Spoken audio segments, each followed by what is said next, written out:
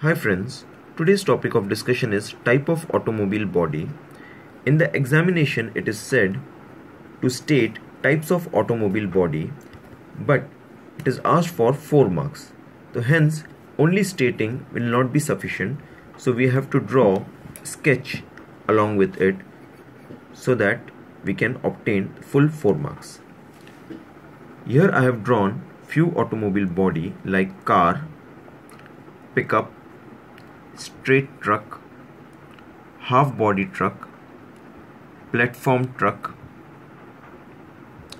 tanker, dumper truck,